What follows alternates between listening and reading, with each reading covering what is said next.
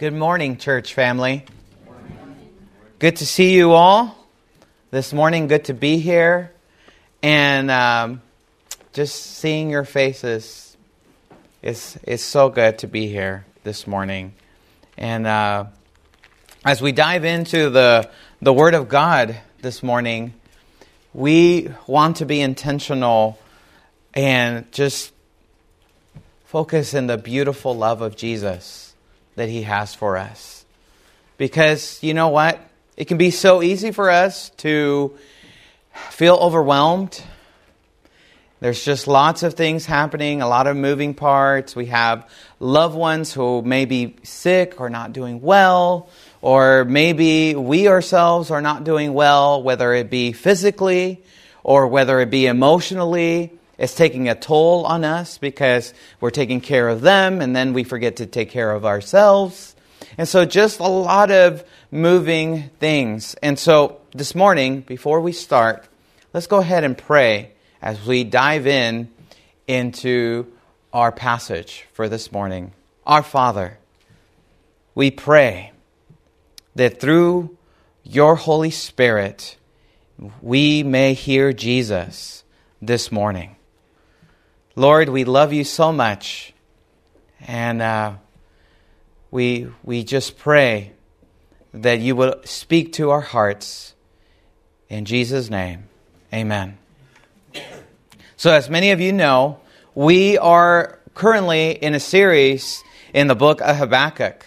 And last time when we were here together, and we talked about what it means to embrace God. What it means to embrace God. And we saw that through trials and through tribulations, the prophet Habakkuk, he turns to God. And he teaches us that whenever there is something that is not going right, the first thing that we ought to do is to go to God in prayer. That's the first thing to do. When things are not going well, the first thing that we ought to do is to pray. And we see and we saw in the last time we were talking about Habakkuk, we saw that the prophet says, I have heard of your fame. I have heard and I stand in all of your deeds, but repeat them in our day. Make them known. Like whatever you did in the past, that's good. But I want to see you today. That's old news. And it was good. But I want to see you today. And so that is the context. That is the context. And today, we are transitioning from embracing God to embracing prayer. And so, I'm going to ask you a question.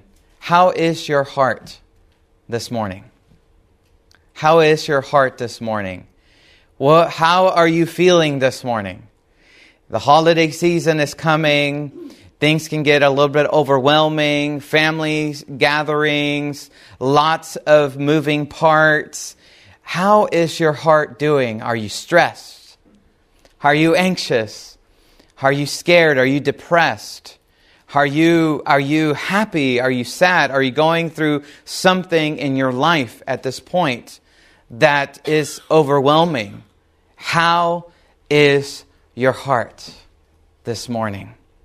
Because, believe it or not, we all carry burdens. We all carry different things. And it can be pretty difficult to navigate those waters. But how do you face those particular times of angst? How do you face those particular times of heartache? And maybe you experience a lot of those moments in life, or maybe you're going through something right now. But when those moments come, how do you respond? It can be so good for us to go through the motions, to go through the status quo, to read our Bibles, to know about Jesus, to have the information in our minds, and we talked a little bit about it this morning in our lesson study. But have we internalized the words of Jesus? Are we living what the Bible says? Is the Bible, is the words of Jesus breathing life into our hearts, into our souls? Because sometimes it's much easier to escape. The world is so chaotic right now. We are living in a time where the world is so polarized. Some people are happy after the election. Some people are sad after the election. Whatever it may be.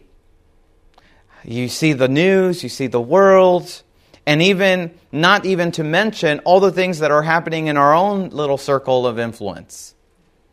You know of co-workers, you know of loved ones. And so the tendency here is to try to escape. It's much easier to escape. It's much easier to minimize it. Many of our young people today, and maybe you find yourself doing this with Facebook too. It's much easier just to go to Facebook and keep scrolling and scrolling down. And sometimes unintentionally, I'm just going to look at this 10 minutes, 15 minutes. And then you find yourself what is called doom scrolling. You know what I'm talking about. Doom scrolling is when all your feed is completely done, but you still keep refreshing it over and over just to see if there's something new on there. Or maybe we do the same thing with our televisions. We watch the news, or we watch a show, or we have time to just spend time watching something. And so, because it's much easier to escape the true reality of what we're living in or what we're doing. It's so much easier to go through that. It's so much easier to minimize it, or to even pretend or to ignore, than to become more in tune with the world, or even with our emotions. To come into the space and to confront our true reality. That takes a lot of courage. Sometimes I have to step back just a little bit. And so that I can see in, like, whoa, let me take a moment here just to see what's going on here. And so this morning, through the teachings of Habakkuk, we are going to learn about prayer, but specifically about prayer in times of pain. In the book of Habakkuk, here's the context, as we saw about before. Habakkuk is living in a time where the only kingdom that remains is the kingdom of Judah. The northern kingdom has already been taken. The Assyrians have come. They have already taken the northern kingdom captive. So only little Judah is the only kingdom that remains. But all of these things that were set up to be a blessing for the people have been turned upside down. The temple is the seat of idolatry. The things that were intended for good have been turned upside down. The means of justice. There's corruption, there's idolatry, there's injustice instead of justice. And Habakkuk is just looking at the scene that is taking place, and he is looking at what is happening to the kingdom of Judah. He's looking at his people, and he is crying out to the Lord. Because remember, prophets were instituted by God. They're a mouthpiece. They were designed to call and to confront those abuses of power. They were often in prison or killed because of those confrontations. People don't want to hear bad news. Some people only want to hear the good things. But if you're bringing the truth, and I'm a prophet, and I'm of God, and I'm going to tell you the truth. No, I don't want to hear that. However, in the book of Habakkuk, it's so interesting because here in this book, we have no story or at least no record of Habakkuk confronting a king or confronting leaders. Instead, we only have a record of Habakkuk confronting God. No kings, no leaders, but Habakkuk telling God his anger, telling God his annoyance, telling God his complaint himself. And that is the context of the book of Habakkuk. Because remember, we left off in chapter 3, and Habakkuk is saying, Lord, all these wonders, all these signs that you've done, but do them again in our day. Why don't you act? Why don't you move? And the Lord responds to Habakkuk and he says, you want me to do something? Okay, I'm going to do something. I'm going to bring the Babylonians, and they're going to take you captive, and they're going to kill all the people. What a strange way for God to respond. But with this context, let's go ahead, and I'm sure that by now you have found the book of Habakkuk. I know it's kind of tricky. And let's go to chapter 1. This is the context. This is what's going on. The prophecy that Habakkuk the prophet received. How long, Lord, must I call for help, but you do not listen, or cry out to you violence, but you do not save? Why do you make me look at injustice? Why do you tolerate wrongdoing? Destruction and violence are before me. There is strife and conflict abounds. Therefore, the law is paralyzed, and justice never prevails. The wicked hem in the righteous, so that justice is perverted. And so today, briefly, we are going to look at how to pray, but also when we pray. How to pray and when we pray. Those words, as you notice here in verse 2, how long, O Lord? These words are familiar words. These words are words that are echoed throughout the Bible, not just in Habakkuk, but even in the Psalms, even in the book of Revelation. You see, the people of God also cry out to God. And they say, how long, O Lord? When they look at the world and that is in social disarray, they look at the world that is in social decay, and so they cry out, how long, O Lord? They feel like they're on the wrong side of power. And in the book of Revelation, it is the people of God who are walking with Him faithfully, but the boot of the empire is on their neck. How long, O Lord? How long, sovereign Lord, is the prayer of the saints throughout all the ages? And I bring this into light because maybe, just maybe, this applies to us today. As we look at the world and we look at everything that is happening, or maybe something is happening internally, personally, in our lives, and we cry out to God and we say, how long, Lord, must I endure this pain? How much don't you care? Don't you see the injustice? Don't you see the suffering? And there are two particular temptations, especially for the followers of Jesus in times of grief and pain. And hopefully you heard that in the prayer of Habakkuk. He is crying to the Lord. And they're both very reasonable, but also very understandable. And the first temptation is to become skeptical and cynical of God. The first temptation is to become cynical and skeptical of God. Totally understandable to speak about church and faith and God in ways of cynicism and skepticism. And I think there's a space for critiquing God.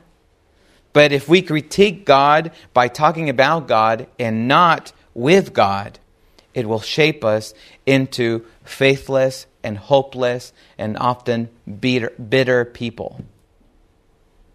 It's a spiral of cynicism instead of an exercise that is faith building. So instead, the idea is to take that cynicism and to take that skepticism to God in prayer. Talk to God about your frustrations. Talk to God about your anger. Talk to God about your frustrations. Talk to God about everything that is going on in your life. And you can say, well, why are you talking about this? It's almost Thanksgiving. We're supposed to be happy. We're supposed to be grateful.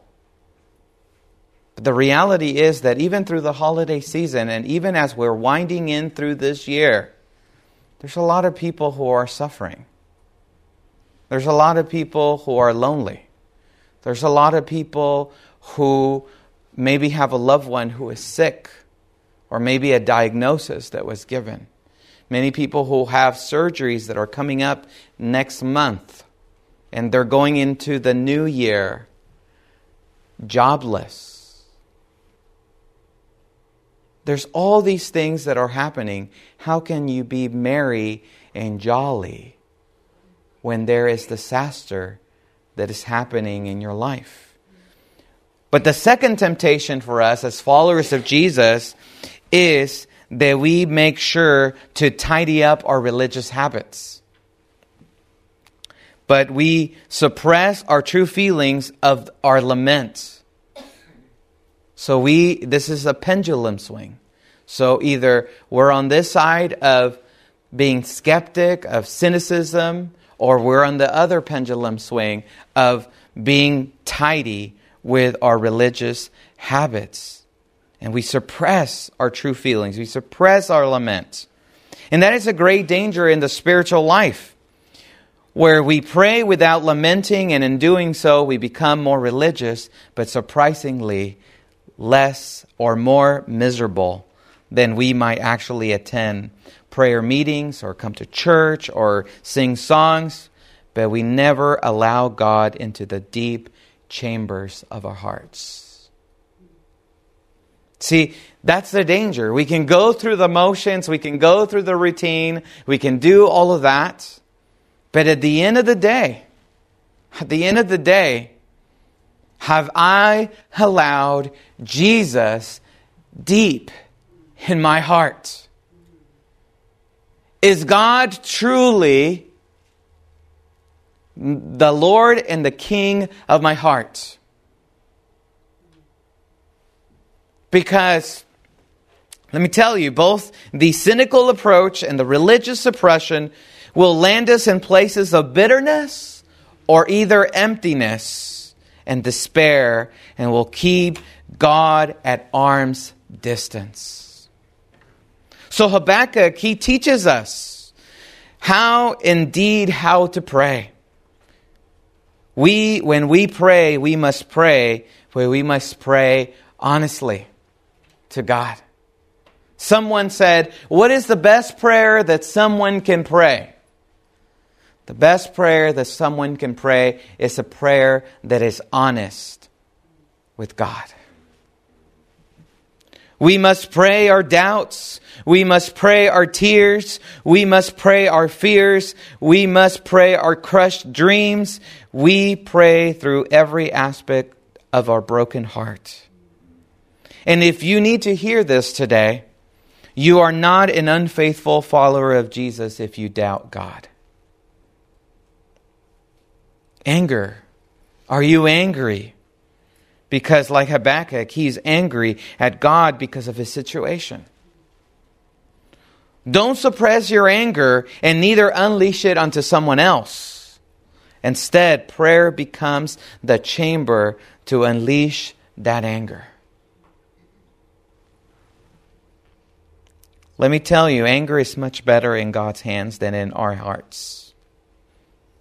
Anger is so much better in God's hands than in our hearts. And the way that we transfer that, sometimes it takes a long period of time. It doesn't happen overnight. But the way how we transfer that is through honest and emotional lamenting prayer. Because this is what happens.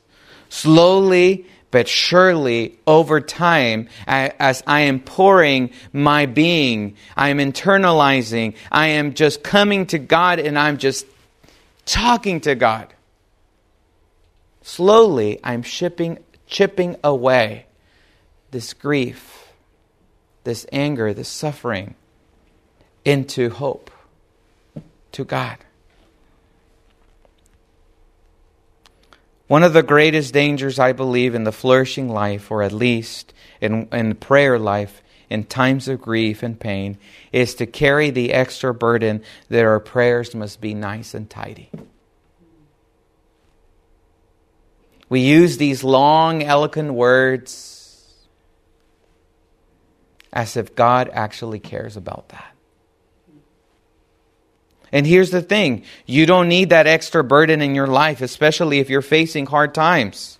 You don't need another burden, but sometimes we add this extra mental burden, and that we must come to God with only praises, but maybe, just maybe, in times of grief and pain, the only appropriate way to address God is to come to God with our true, raw, and honest emotions.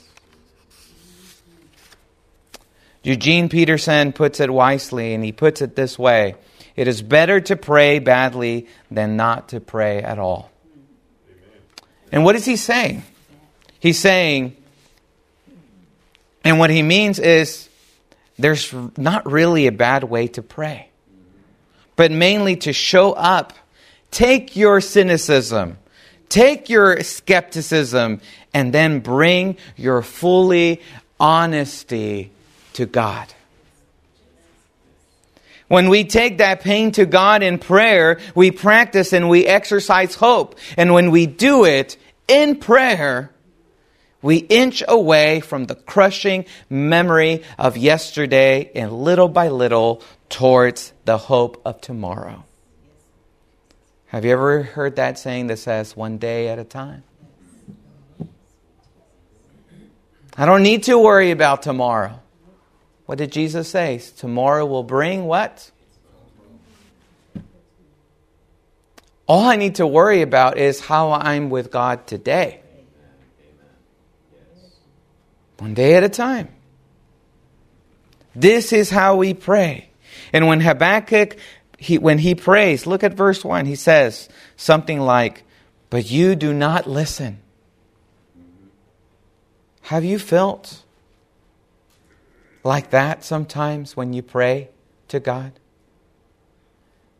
I've been praying to you, God, for such a long, long time, but I feel like you don't listen to me. I feel like my prayers are not even going up more than the ceiling. Or maybe, just maybe, you're sitting here this morning and you have been praying for a son or a daughter, someone who is far away from Jesus, or someone who is not even interested in coming to the church. The mother's prayer, praying for a son or a daughter, a loved one to come back to the Lord. Just praying. 5 years, 10 years, 20 years. I've heard of miracle stories. And you just keep praying. Just keep praying. Some have observed this way and the status that Habakkuk is talking about. This time that he's talking about, you know, that moment where you're praying and you're asking God and you feel like, man, you just don't listen. You feel like this silence, like this quietness, like what's wrong? I'm doing the right thing. I'm coming to church. I'm doing my devotional. I'm coming to prayer meeting. I'm doing all the things, am I missing something? But yet you see no answer, apparently. Some people have observed that whenever you are in this type of situation, this is a way of us learning that maybe Habakkuk has been praying for this prayer a long, long time. You see, we're just getting glued in. We're just getting keyed into this prayer. But Habakkuk has been praying this prayer for a long, long time. This is not something that he just started praying.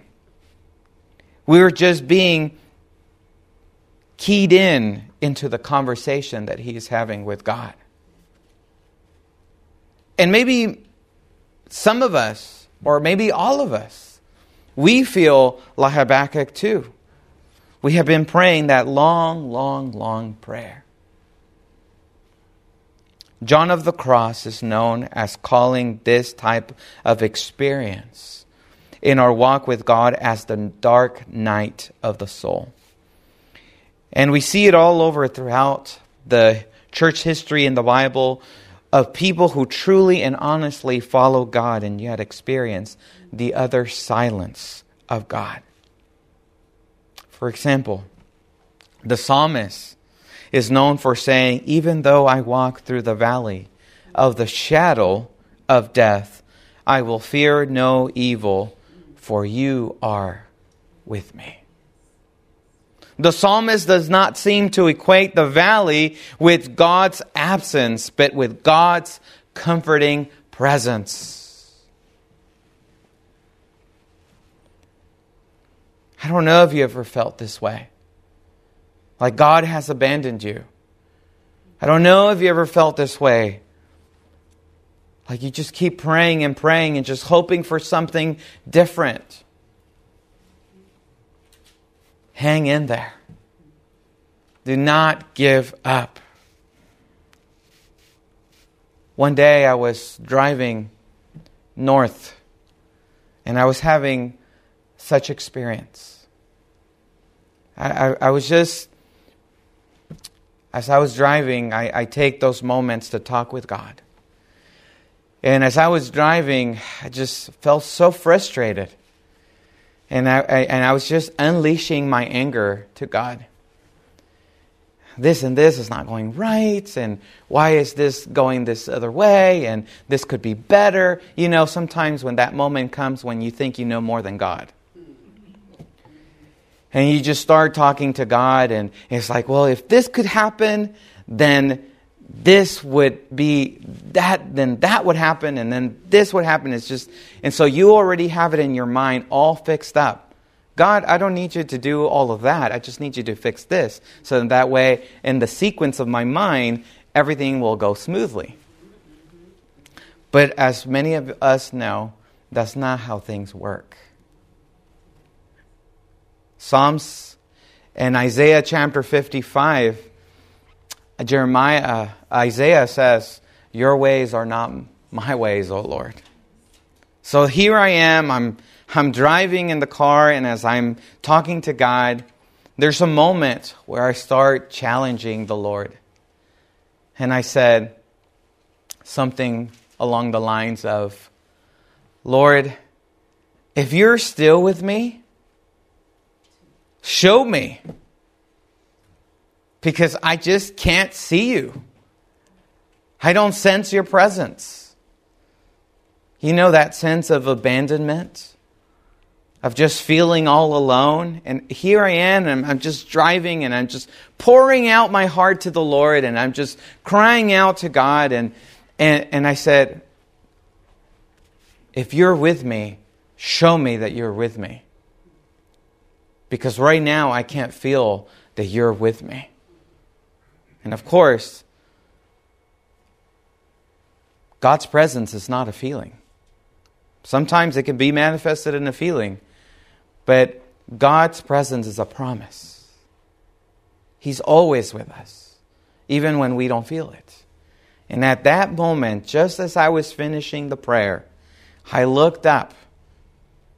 And as I looked up, there was a hill. And in the hill, there was a cross.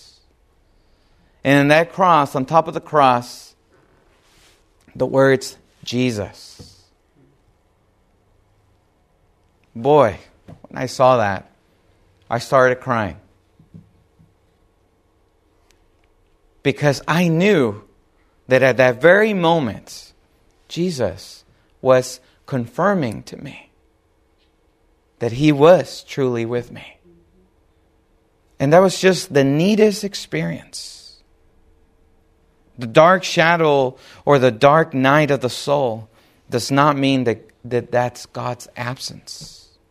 It can actually be an attempt of God's very presence. Lisa Kosar puts it this way: God speaks in both thunders and whispers, but it is in His silence that He speaks much more. Silence, you see, is a time for self-reflection, for listening. Lean into that silence. For the silence of God in dark times is not an indicator of His absence, but possibly the greatest indicator of His attempt of intimacy.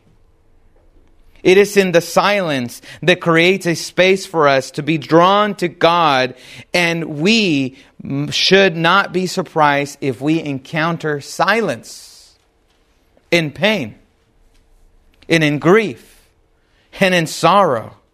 But instead, let us remember that God maybe yells at His enemies, but whispers to His friends. And if He whispers, it's because He is close. Finally, as we are winding down this morning, did you know that Jesus also prayed? There is a prayer that is recorded in Psalms 22. Jesus is there and He is praying. He's praying to God, and as He is surrendering Himself to the Father's will, He is praying out, and He's saying the words, my God, why are you forsaken me? You see, God also felt that sheer absence of God, the Father. In that moment that He was experiencing that shame, that grief, people were ridiculing Him. People were spitting upon Him. And He's there hanging on the cross. And you know what? One of the most beautiful things for us to know is that because God went through all of that, He is our greatest empathizer. He can sympathize with us. This is the greatest thing of the gospel. Because He could have just come. But what difference does it make? If He came as God in flesh. He experienced the same things that we experience. And in the book of Hebrews it says that He knows our weaknesses. Therefore, we can approach the throne of grace with boldness, with courage. For what? So that we can find mercy. Isn't that just the greatest promise? Jesus, by crying out to His Father in His time of utter pain and grief, He was planting His tears in the Father. So what does that mean for us today? If Jesus was willing to place His life, His suffering, and His coming death in the hands of the Father, then we can be encouraged to place our fears and our tears and our griefs and our sorrows in the hands of God. If Jesus did it, maybe we should too. Why are we carrying all these burdens on our own? When God has freely offered this to us. And He's saying, my child, my daughter, my son, I am here. Not only just so that you can give those burdens, but I am willing and able to carry those burdens. And I think Henry Nouwen writes it better than what I can say it. And he says, suffering invites us to a place of hurt and to place our hurts in larger hands. In Christ, we see God's suffering for us and calling us to share in God's suffering love for a hurting world. The small and even overpowering pains of our lives are intimately connected with the greater pains of Christ. And I want you to hear this because I don't want you to miss this. He says, our daily sorrows are anchored in greater sorrow and therefore in a larger hope. Our daily sorrows are anchored in greater sorrow and therefore a larger hope. If Jesus was willing to plant his tears in the Father, and the Father would turn his violent death into resurrection, then we plant our tears in the Father. Think of that. Think of what he will do. If we trust God with our tears and with our fears, then the sky is... Jesus is the God of resurrection. He is the God of infinity and beyond. He is the eternal one. He is the most powerful person, yet the most tender and loving person. And I want you to believe that. I don't want you to leave this place without having grasped that. And this is it. If you missed it, this is it. The greatest and the most powerful being is also the most tender and loving being who we can trust all of our cares with. The greatest and the most powerful being is also the most tender and loving being who we can trust all of our cares with. So what are you carrying? What are you struggling with? What's the burden that's over your shoulders this morning? What is that one thing that you have been praying for over and over and over again? And you feel as though it's not going anywhere. Lay your burdens down to Jesus. Give him your all. But most importantly, be honest with God. Don't try to do that all on your own. Don't try to navigate the chaotic and the rough waters of this world on your own. Because believe me, you will fail miserably. The only way that I know how to move forward, to navigate this world, to navigate the unknown. I don't know what's going to happen next month. I don't know what's going to happen next year. But because I have no control over it. But the only thing that I know is today, right now. And that I can give my heart to Jesus. That I can do. Let us come to God. Let us walk out these doors believing in the promise, believing in God. That God is with us and God is for us. Let's go ahead, and as we are winding down, I just want to pray right now. Close your eyes. Let's pray. Our Father, there's a lot of heaviness in the room. There's a lot of things that are going on in our lives today. And Father, we just want to be intentional about just releasing that, handing it over to the only one who is able to be the difference maker. Lord, there's just so much. And Many times it's just really hard to know how to navigate those waters. But you are inviting us to come to the living waters of Jesus. And so, Lord, wherever it is that we find ourselves this morning, we pray that through the power of the Holy Spirit, you would bring comfort and peace to our hearts and to our souls. Most importantly, embrace us. Help us to recognize and to know that we are not alone, that you are with us, and that you are journeying through this thing that we call life together with us. And only with you we will be able to stand. So, Lord, affirm us, confirm us, and be with us, we pray in Jesus' name. Amen.